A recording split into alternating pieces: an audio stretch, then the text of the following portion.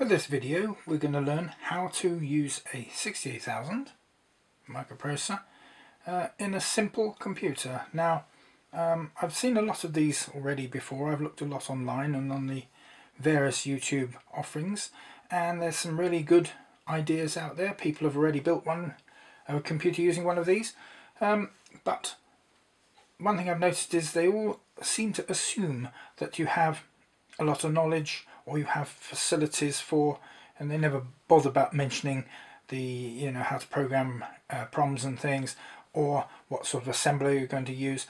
So really, if anybody remembers our original Z80 based one, computer that is, this was the one which we built. If you remember it, it's on our we have several videos on this showing how we started from scratch, and we're going to do exactly the same thing with the 68000. Now the Z80, obviously I wanted to showing things like the A-to-D, D-to-A, and then we have the displays and things. But what we're going to do with this is we're going to stop at a much earlier level than here and actually show how to make it work, because if you look at the size, we have 64 pins as opposed to 40. This is the package we'll be using, and there is actually a socket for it. You will need a socket. I think anybody who tries to solder that straight in, well, I personally wouldn't advise it. So comparing it with the Z80, this is basically a 16-bit microprocessor. I mean, they say 32-bit, but it's if we talk in terms of data lines, it actually has 16 data lines. So there are a lot more things. If you fancy doing some really interesting 16-bit work, then go for one of these. The only thing, to be fair, is they are, should I say, making one of these is much more complicated than the Z80. Why? Well, apart from the fact that there's far more of everything, you're going to need 2 ROMs and 2 RAMs. Here you can see a homebrew example of 68000 in a board, and you'll notice above it we have 2 2K electrically erasable proms and 2 RAMs which are 2K each. This was, as I think you've seen, if anybody's looked at my floppy disk operating system video, you'll find that this actually is the 68000 floppy disk operating system that we don't actually show working. But here, so you can actually see the complexity of it. With that said, there's a lot of complexity on this board that we won't be going into when we make this one. For example, the keyboard here is using these ICs along the bottom, so we won't need those.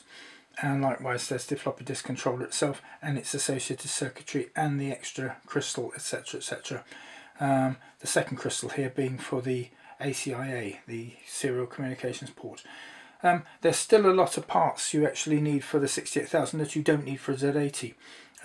These ones, for example, are for the halt and reset circuit. Now, a reset circuit is simply a push button, obviously with a bit of debouncing with the Z80, but you actually need to combine it with the halt instruction and combine the 2 lines together to actually make it properly work with the 68000. So there are little complexities like that. Probably the most complex area, if we ignore the doubling up of the EPROMs and the RAM, is in the programming side. And this is what I consider to be a really more difficult part of it. And I've written out this little sheet of paper here to try and make the point. If we look at that, we can see what we're talking about. The trouble is, with the 2 EPROMs, each one has obviously its address as an EPROM. But then, in terms of the 16-bit device here, you have a high address and a low address, which means that in the high address location 0, that's the actual address in the PROM itself, but the low address, it's number 1. And likewise number 2, you have the addresses number 2 and 3 for the low, 4, 5, 6, 7. So you can see you really need to generate a list of PROM locations and the high and low addresses beside it before you even think about doing your programming, because obviously then you have to put your instructions in both of these and work on it from there. Certainly for constructing the 68000, if you're considering making a computer with one, the thing you really need is a netlist. We're doing that with the Z80, which I find easier to follow that way, but once again we're doing a 68000 netlist. This is the one I hope to be using. This is just showing the address lines at the top, the data lines are down here. Note we start with A1. There's no A0 because that's in the computer, it's the CPU itself is actually the A0 line. But anyway, all the same, we tied this in as if it was A0 anyway to the PROMs and the RAM. You can see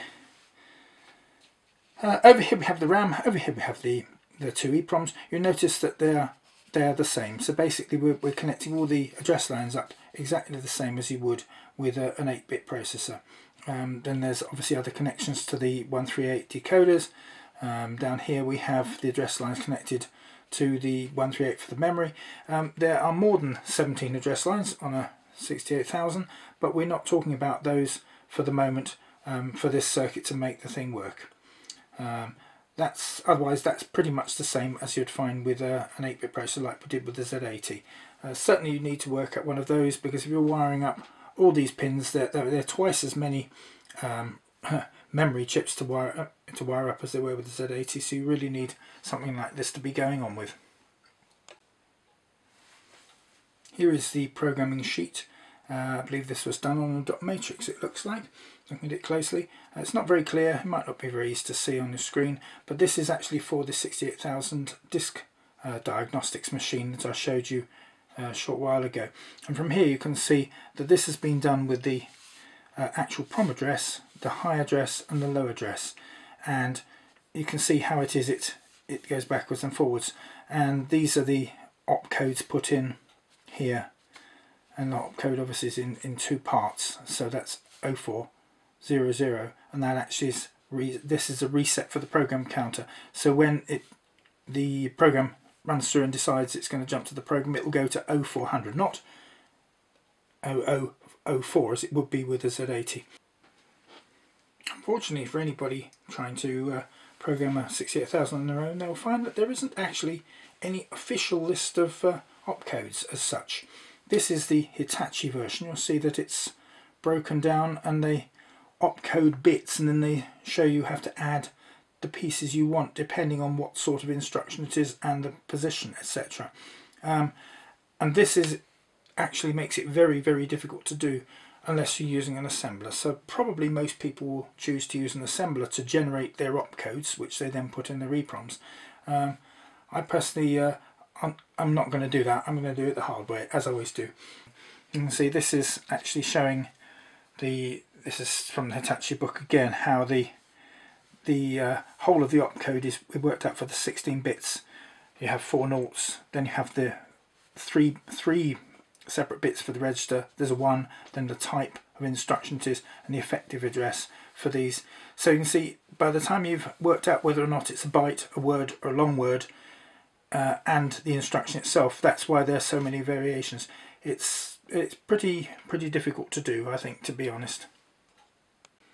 Lastly, if I haven't put you off the idea of making a 68000 based computer, we're going to start here. This will be the blank board, which is very similar to the one which we use for the Z80, and we need a 64 pin socket, then obviously 2 for the RAM and 2 for the ROM. I'm going to use 8K ones, whereas the disk processor thing I showed you had 2K ROMs and RAMs. This one's going to use 8K. So there you go. Somehow we don't have very much room on here, so what I should probably do is I'm going to end up putting up the reset and what's the halt circuitry and the oscillator on the back of the board, which, because there's a bit of wasted space underneath here, then that gives more room to put some stuff on here. I reckon we can make the whole thing on there. This is a header strip which we can use with something like this, standard IEC connectors, and I'll put that on the bottom so we can join it onto another board to expand it. So that's really where we're starting. So using the way I'll do it is the way I've done it before. Once again, here's the Z80 version. It's all done with these little wiring combs, and I shall use the same things here, these little fellas, and a wiring pen, and we'll wire it up on the back. But what I'm going to do is I'll do the first part, have it working an absolute minimum amount that you can make it work, and check that it's working okay, and then we'll move forward. And depending on how much interest there is in this, I'm quite happy to add more bits and pieces. Ultimately, I have a nice 16-bit analog to digital, which I would really like to do some experiments with,